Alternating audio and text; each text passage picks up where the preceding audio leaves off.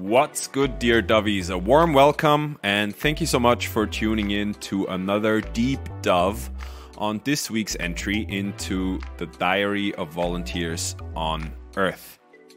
This week we went animal style for the first time. It's not going to be the last one, I promise. So if you have any love for animals, or maybe you even have pets yourself, you definitely want to stick around.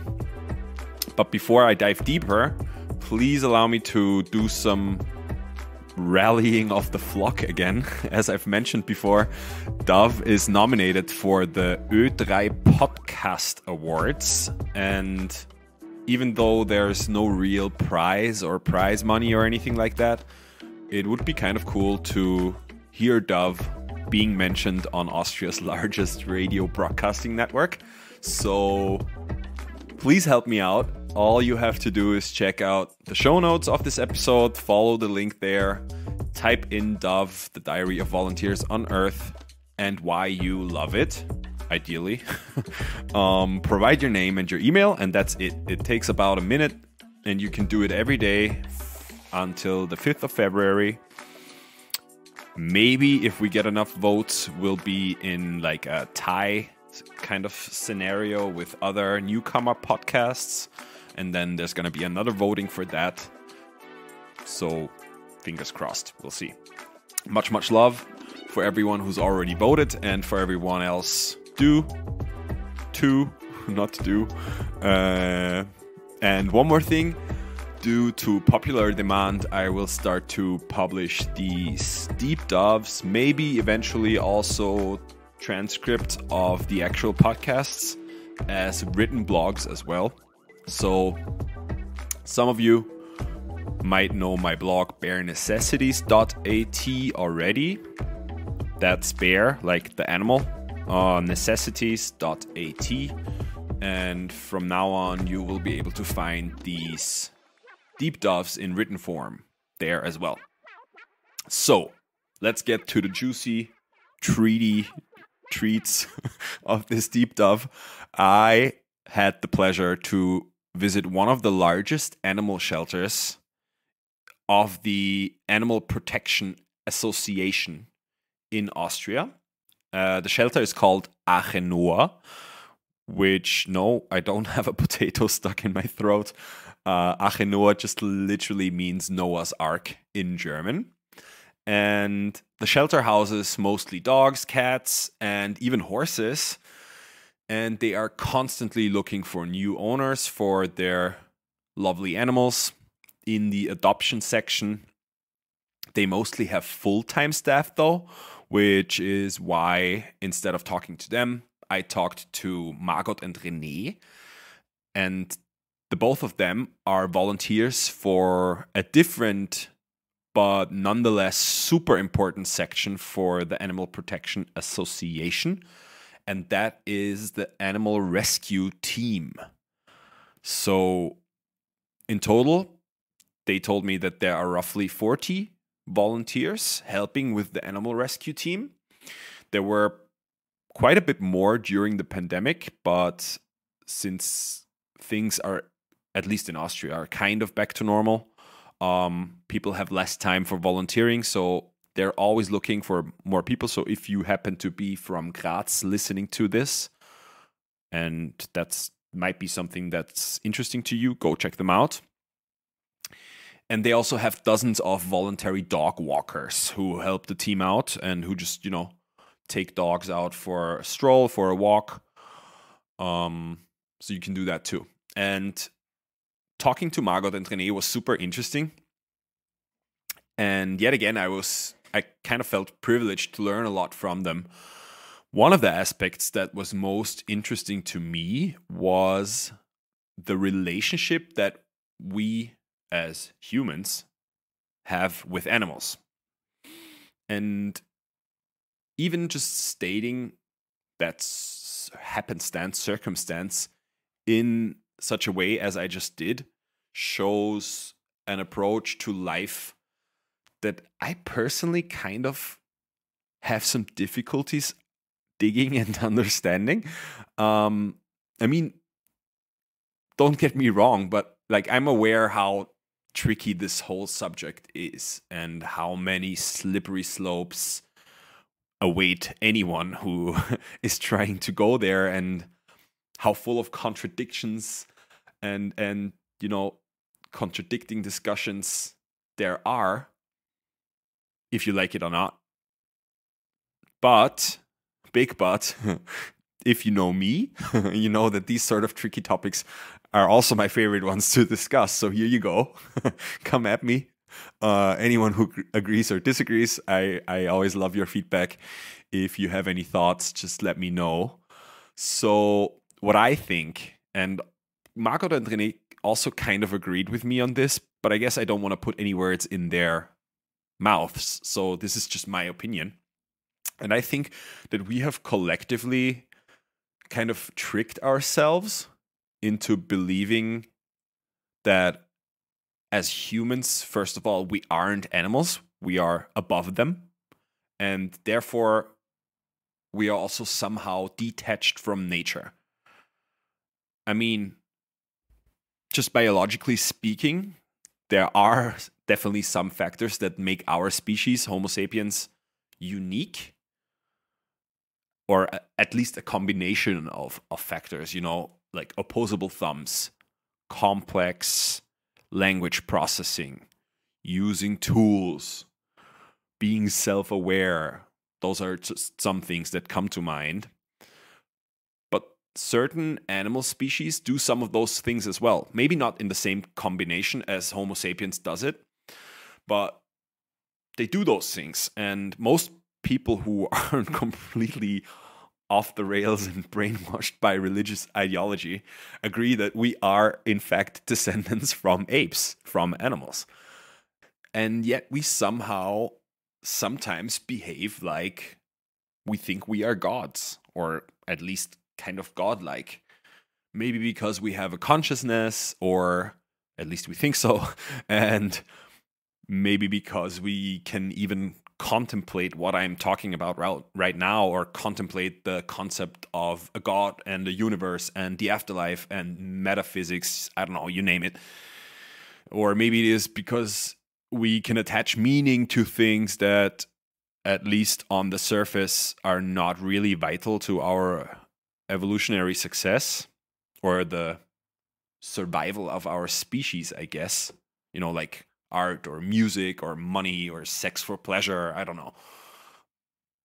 I'm like just coming up with those things. And actually, on a side note, apparently several species are known to pleasure themselves in a non-reproductive way.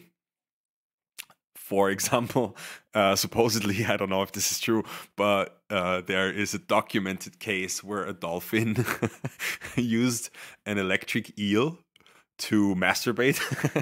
I shit you not. Go look it up. I don't know if there's video footage, but anyways, sorry, I'm getting sidetracked. So what I'm trying to say is, this is what we think is the human condition, right? And yet we still seem to, we aren't detached from nature. We are still rooted in nature. We are still, in the same, I don't know, the Gaia philosophy comes to mind, that Earth, or our planet, is just one massive organism, and all species are part of this organism.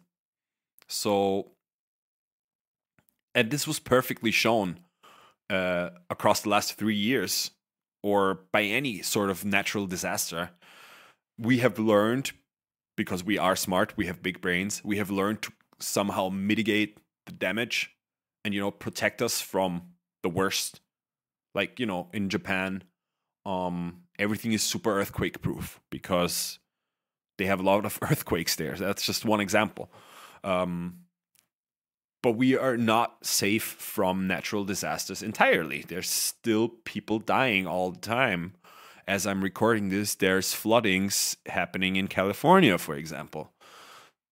And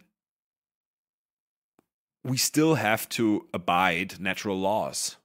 unless you happen to be tripping on shrooms or acid or something, then it's a whole different conversation. But we are still affected by those things, and we are also still affected by naturally occurring illnesses, just like the pandemic showed in an incredible fashion. What is even worse is that we have built an industrial complex that kind of makes it the norm for animals to live in their own feces and, optimize for consumption and just grow them to produce as much meat as we can harvest, literally. I mean, I don't know. Let me know what you think about this and put your thoughts in the comments or wherever before I get lost too deep and go on too thin of ice. Just let me make the connection back to the podcast from earlier this week. Because Margot, Rene, and we talked about this kind of human-animal relationship. Obviously, because they have to do with animals, and paradoxically, almost, it seems to be that the human-animal relationship is both driven by love as well as cruelty, as the example shows that I just pointed out. And they said that on their daily volunteering life, they basically see the best of humans, but they also see the worst of humanity. And I can only imagine how baffling it can be when you are a pet owner yourself, like both of them, and they love their pets to bits, and then all of a sudden you have to go rescue a malnourished, wounded dog that is almost close to death and has to sleep in their own shit because their owners literally treat them like dogs. There's even a saying in our language, treating somebody like a dog, which shows how we the sort of relationship that we have to animals. And I guess another example that comes to mind is the contradiction that some cultures have, where one animal is sacred to them and other animals are considered to be so dirty that you don't even want them around, and let alone keep them as a pet. So yeah, I don't know. I guess there's a word for this. Is it speciesism? I don't know. Maybe I'm just making this up. But this is an interesting topic to me. I don't know. I think about this a lot, because where do you stop? Same with the whole meat consumption thing. Where do you draw the line? Is it? I guess some people draw the line when animals have like a nervous system and they can actually feel pain. But then, do we really know? I don't know. Do we really know who feels pain and who doesn't, and what species and what organism feels pain and which one doesn't? I don't know. Let me know. Probably I'm full of shit. So, next topic. No, but seriously, these sort of contradictions and they're almost paradoxes. Life as we know it is built upon those contradictions. They are there. If we want them to be there or not, that's one thing that I've definitely concluded for myself. We just have to, even despite all the struggle and all the things that we have to handle and digest sometimes, I think the best approach, well, at least for me personally, the best approach is to radically accept the fact that there is no coin without two sides. That to every high there's a low, and that a lot of things contradict themselves and are paradoxical, and we just have to accept that and deal with that. That's it. And most things, most issues, most problems of our society, they don't have like an easy black and white type of solution that we sometimes want to have. And Rene, one of my guests, he figured that somehow we got stuck in this sort of black and white thinking, especially during the last few decades. Probably my sense is that the internet and social media and algorithms are contributing to that sort of thinking. But everything needs to be more extreme, faster, larger, higher, and so on. And that's just not a thing concerning the relationship between animals and humans. So yeah, for him, for Rene, this whole notion of how bad we actually treat animals was a reason why he joined the animal rescue in the first place, because he just couldn't stand seeing, you know, all the negative or all the horrible videos out there in the internet that as a pet owner they get washed up in your algorithm, and you see people mistreating animals. And I guess that just became too much for him. And for Margot, for my second guest, it was slightly different. But her reasoning was also super interesting to me, because I guess she was the first guest on Dove who described her motivation in the following way. For her, all the news, all the negativity that is being transported in our media landscape, all of that just simply became unbearable to her.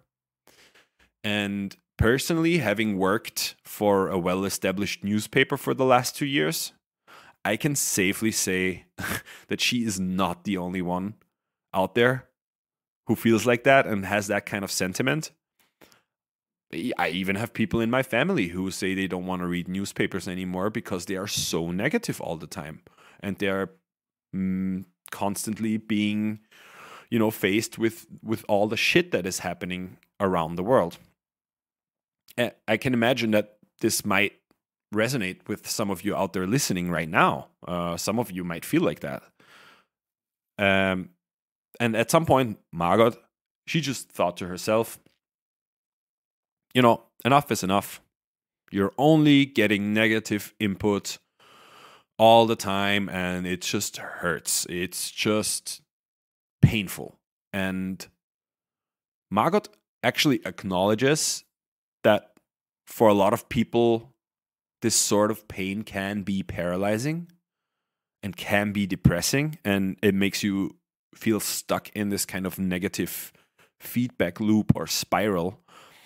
And I've certainly had phases myself where I thought the pain is just too much, and I just don't feel like leaving my bed because all that awaits me in real life is painful. Those are dark episodes, and I'm not sure if this is what psychiatrists call a depressive episode, but it sounds exactly like that. And I figure a lot of people, maybe even most people, have those sort of phases at some point in their life.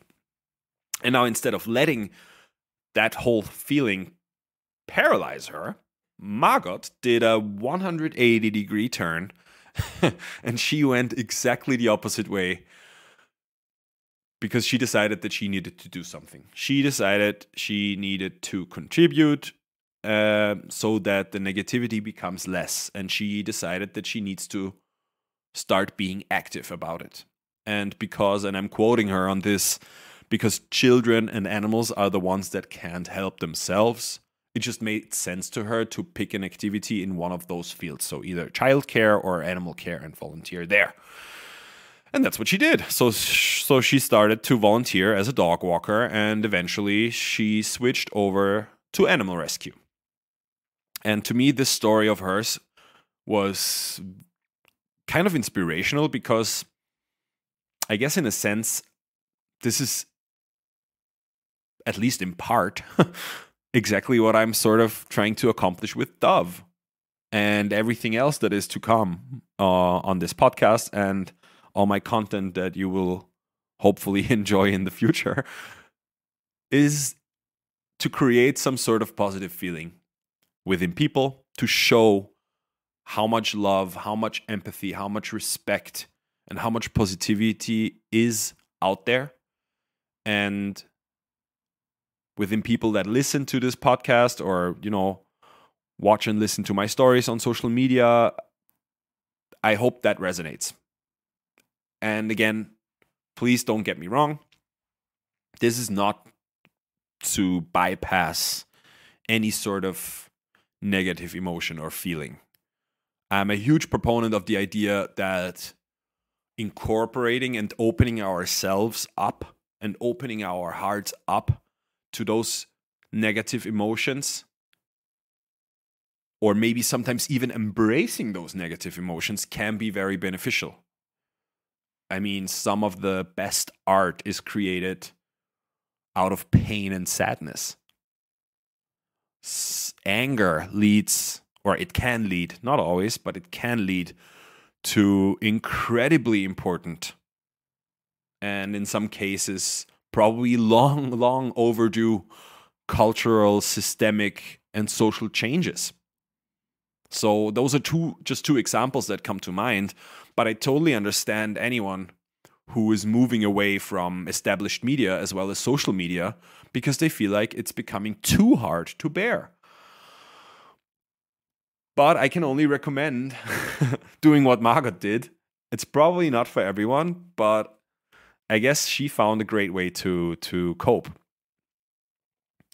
And, the next thing is, I hate to admit it, but that's unfortunately how our attention works. It seems to be somehow wired in our brains. And I guess from an evolutionary standpoint, it kind of makes sense that we worry. And it used to be healthy to worry and to be scared of things.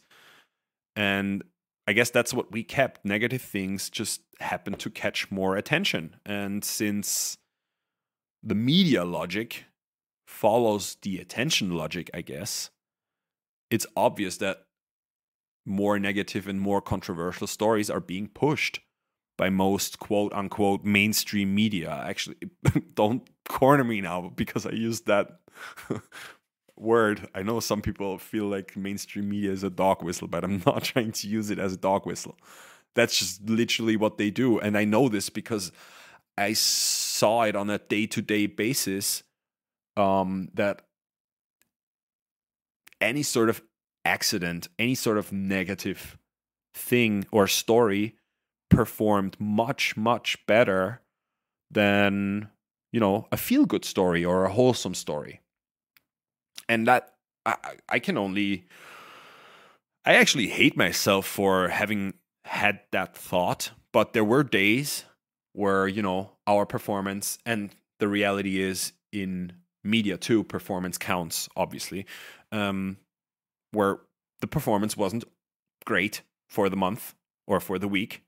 And I caught myself hoping that something would happen that will boost our, click rate.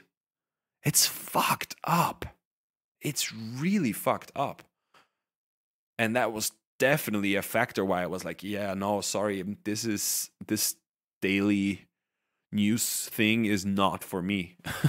I guess it's for some people, but honestly, I think it does make a lot of people cynical and very overly sarcastic because they have to deal with so much shit on a day-to-day basis.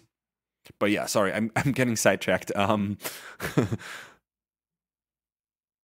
Yeah, so Margot found a way to ship around this problem, and she assertively told me that that was the best thing that she could have done. She was all smiles when she was talking about it. So I'm not sure if anyone out there who's listening needs to hear this, but I found this to be a very inspiring approach. All right, one more thing that I don't want to keep from you English speakers out there are the most awkward or weird or emotional stories that Margot and Rene had to share or experienced from their volunteering with animal rescue. And it is safe to say that those stories are not for the faint-hearted. So consider yourselves warned. Rene right away admitted that the memory that got stuck with him the most was a very emotional one. On like his second day, I guess it was, of volunteering, they were called, or him and his team was called, to save the life of a little injured kitty cat.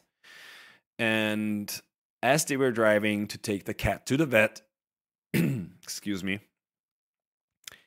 its condition just became worse and worse and worse. And in the end, there was barely any sign of life. And the cat died. And as you can imagine, it was super, super sad. Him being, a grown-up man, he cried for hours and hours, he said. And it even made people at the animal shelter cry when they got back. So I guess this sort of volunteering job, or probably any sort of ambulance or rescue organization, has very emotional moments. So if you are considering doing that, just be aware that that could happen to you as well. And then Margot's story was definitely more on the morbid side, and I don't know why I'm laughing. I guess that's just my way of dealing with things. She told us that they were being called by the police because the owner of a dog had passed away.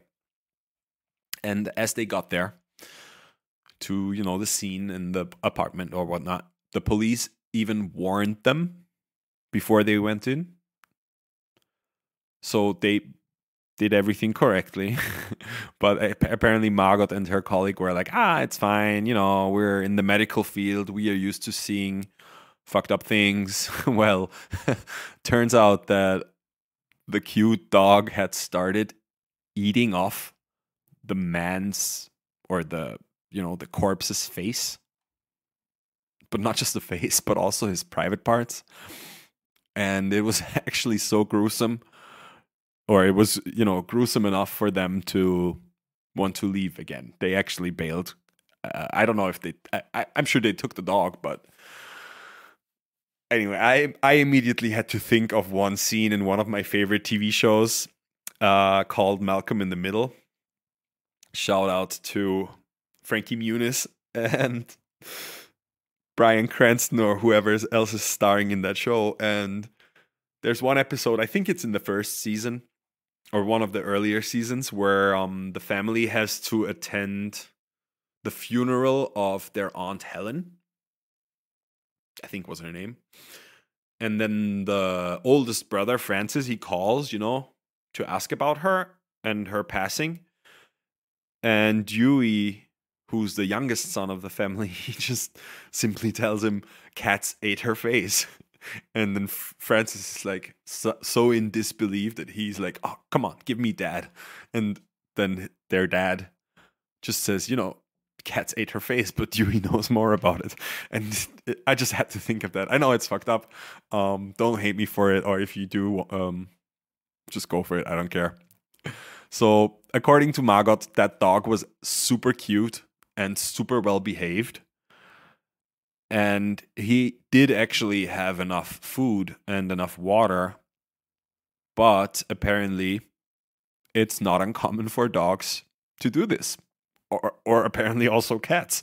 If their owners pass away, occasionally those dogs will start, eating away on the face. Beats me why that is. But I guess it's just dogs doing dog things. Just like humans doing human things. And with that, that's all I have. I guess it's time to wrap up this week's Deep Dove on the animal rescue team. Just a quick special thanks to Margot and Rene for being part of the Diary of Volunteers on Earth and for providing such, valuable insights and their experiences, their volunteering experiences as animal rescuers, For me personally, it was a reminder how important it is to treat all living beings with kindness and respect that we would like to be treated with, at least by humans. I don't know if this makes sense. Because if I get a carnivore pet, I now am pretty sure that it will just end up eating my face eventually. So yeah, we all came from Mother Earth. We all return to Mother Earth. That's the bottom line. Thanks for tuning in.